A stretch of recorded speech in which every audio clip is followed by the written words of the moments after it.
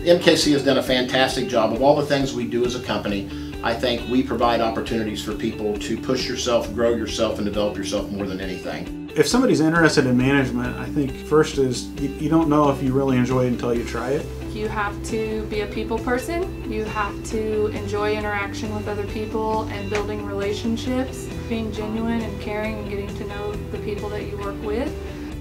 I would say my background growing up on the farm has helped me tremendously. You know, how does a farm make money? How does the farm become successful? I understood a lot and learned a lot of what not to do, how to interact with a grower. Try to take all those things and bring them when we're coming up with programs or when we're discussing what MKC is going to do for the year.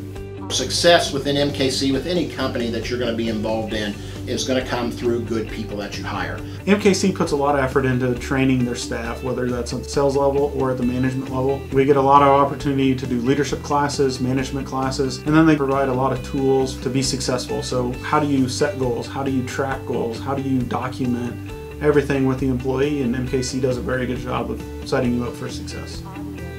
What I enjoy most about working for MKC is how intentional we are. The leadership is very open about the plan, the objectives, and the path that MKC is on. One of the things that I try to focus on is what do we need that the grower can benefit from, and then how do we bring that to market and help implement that within the company so that the grower can be successful. So of course we love people that have an ag background, so they actually know when they walk on the site what the difference is between corn and milo and beans. But that's not the most important thing. I think personality. If you have a good personality and the will and passion to learn, that's what I'm looking for in individuals. We have a lot of folks that have come to us in the last few years that don't have an ag background, but they just have the willingness to want, the passion to learn. They're excited about what we're doing. I mean, we're feeding the world at MKC, so it's a great opportunity for you to come and be part of something that's very important.